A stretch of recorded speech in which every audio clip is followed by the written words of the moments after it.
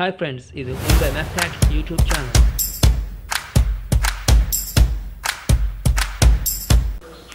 Hi students, நீங்கள் இணைந்திருக்கும் மேக்டாக் YouTube சேனலுக்கு உங்களை நான் அன்புடன் வரவேற்கின்றேன். மேக்டாக் யூடியூப் சேனலில் நாம் முதல் தடவையாக ஃபேஸ் டு ஃபேஸ் சந்திப்பதை ஏற்று பெருமகிழ்ச்சி அடைகின்றேன். இன்று நாம் தரம் 7க்குரிய திசை கொண்ட எண்கள் என்ற பாடத்தில் இலகுவான கூட்டல்களை எவ்வாறு செய்ய வேண்டும் என்பதை பார்ப்பதற்கு முன்னால் நீங்கள் நமது மேக்டாக் யூடியூப் சேனலை சப்ஸ்கிரைப் பண்ணவில்லையா என் கீழிருக்கும் ரெட் கலர் சப்ஸ்கிரைப் பட்டனை கிளிக் பண்ணி சப்ஸ்கிரைப் பண்ணவும், கூடவே பக்கத்தில் இருக்கும் பெல் சிம்பலுக்கும் கிளிக் பண்ணுவதுடன் ஓலை கிளிக் பண்ணுவீர்களாயின் நமது சேனலில் வரக்கூடிய எந்த வீடியோவையும் நீங்கள் மிஸ் பண்ணாமல் பார்க்க முடியும். தரம் 7க்குரிய திசை கொண்ட எண்கள் பற்றிய விடயங்களை நாங்கள் இன்று பார்க்க இருக்கின்றோம். திசை கொண்ட எண்களில் வரக்கூடிய வினாக்களுக்கு எவ்வாறு மாணவர்கள் விடை எழுத வேண்டும் என்பதை நாங்கள் பார்ப்பதற்கு முன்னால் திசை கொண்ட எண்களில் காணப்படக்கூடிய எண்கள் எவை என்பதை பற்றி நாங்கள் முதலாவது பார்ப்போம். நேரெண்கள், மறை எண்கள், நேர்மறை குறியீடு என்பவற்றை கொண்டிராத எண் அதாவது 0 ஆகியங்கள் திசை கொண்ட எண்களில் காணப்படுகின்றது. முதலாவதாக நாங்கள் நேரெண்களை பற்றி பார்ப்போம். நேரெண்கள் என்பது கூட்டல் அடையாளம் கொண்ட எண்களாக காணப்படும். நாங்கள் பொதுவாக எழுதக்கூடிய 0 தவிர்ந்த அனைத்து எண்களும் நேரெண்களாக காணப்படும். இரண்டாவது மறையெண்கள். மறையெண்கள் என்பது கழித்தல் அடையாளம் கொண்ட எண்கள் அனைத்தும் மறையெண்களாக காணப்படும். அதாவது மைனஸ் குறியீட்டுடன் வரக்கூடிய எண்களாக இவை காணப்படும். இந்த எண்கள் 0ஐ விட குறைந்த பெறுமதியுடைய எண்களாக காணப்படும். நாங்கள் தற்பொழுது திசை கொண்ட எண்களை எவ்வாறு கூட்ட வேண்டும் என்பதை பற்றி நாங்கள் பார்ப்போம். உதாரணமாக நாங்கள் சில வினாக்களுக்கு விடையளித்து பார்ப்போம். சக 4 கூட்டப்பட வேண்டும் சக 2உடன்.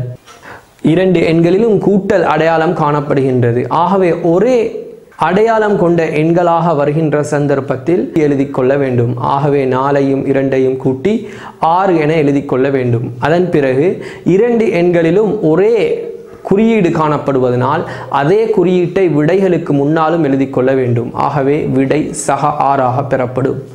இரண்டாவது உதாரணத்தை நாங்கள் பார்ப்போம். சக 6 கூட்டப்பட வேண்டும் சக 5உடன். இந்த வினாவிலும் ஒரே குறியீடு பயன்படுத்தப்பட்டுள்ளதால் 2 எண்களையும் நாங்கள் கூட்டி எழுதி கொள்ள வேண்டும். ஆகவே 6ஐயும் 5ஐயும் கூட்டி எழுதி கொண்டால் 11.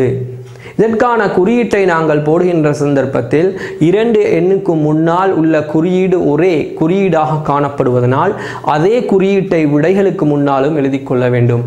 ஆகவே விடை சக 11ஆக பெறப்படும். மூன்றாவது உதாரணத்தை நீங்கள் பார்த்தால் 2 குறியீடுகளும் ஒரே குறியீடுகளாக காணப்படுவதனால் நாங்கள் முதலாவதாக 6ஐயும் 4ஐயும் கூட்டி 10 என எழுதி கொள்வோம்.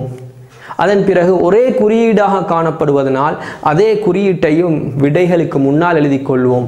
ஆகவே விடை சய 10 என பெறப்படும். அடுத்த உதாரணத்தை கவனிப்போம். சய 7 கூட்டப்பட வேண்டும் சய 2உடன், மேலும் கூட்டப்பட வேண்டும் 0உடன் என்று தரப்பட்டுள்ளது. ஆகவே இந்த வினாவை நாங்கள் செய்யும் பொழுதும் நாங்கள் அந்த 0ஐ கணக்கெடுக்காமல் மிகுதியாக உள்ள அந்த எண்களை நாங்கள் பார்த்து விடைகளை எழுதி கொள்ள வேண்டும். ஆகவே 2லும் சய குறியீடு காணப்படுவதனால் நாங்கள் 7ஐயும் 2ஐயும் கூட்டி 9 என எழுதி கொண்டதன் பிறகு 2லும் சய குறியீடு காணப்படுவதனால் அதாவது ஒரே குறியீடு காணப்படுவதனால் அதே குறியீட்டை விடைகளுக்கு முன்னாலும் எழுதி கொள்ள வேண்டும். ஆகவே சய 9 என பெறப்படும். இவ்வாறான வினாக்கள் வருகின்ற சந்தர்ப்பத்தில் ஒரே குறியீட்டுடன் வினாக்கள் வந்தால் முதலாவதாக அந்த எண்களை கூட்டி எழுதி கொள்ள வேண்டும். அதன் பிறகு அந்த ஒரே குறியீட்டை விடைகளுக்கு முன்னாலும் எழுதி கொள்ள வேண்டும். ஆகவே மாணவர்கள் இவ்வாறான வினாக்களுக்கு விடையளிக்கும் பொழுது இவ்வாறான விடயங்களை கவனத்தில் கொண்டு விடையளிக்க வேண்டும். திசை கொண்ட எண்களில் ஒரே விதமான குறியீடுகள் கொண்ட வினாக்களாக வருகின்ற சந்தர்ப்பத்தில் மாணவர்களுக்கு எவ்வாறு விடை எழுத வேண்டும் என்பதை பற்றி நாங்கள் இன்று பார்த்தோம். ஆகவே அடுத்த வீடியோல நாங்கள் வித்தியாசமான குறியீட்டுடன் திசை கொண்ட எண்கள் வருகின்ற சந்தர்ப்பத்தில் மாணவர்கள் எவ்வாறு வினாக்களுக்கு விடையளிக்க வேண்டும் என்பதை அடுத்த வீடியோல நாங்கள் பார்ப்போம். இந்த வீடியோ மாணவர்கள் அனைவருக்கும் பிரயோசனமிக்கதாக அமைந்திருக்கும் என நினைக்கின்றேன். உங்களது கருத்துக்களை தெரியப்படுத்த வேண்டியிருந்தால் கீழே உள்ள கமெண்டில் தெரியப்படுத்தவும். மற்றும் ஒரு பிரயோசனமான வீடியோவில் மீண்டும் சந்திக்கும் வரை விடைபெறும் நான் மஃப்ராஸ் நாலிர்.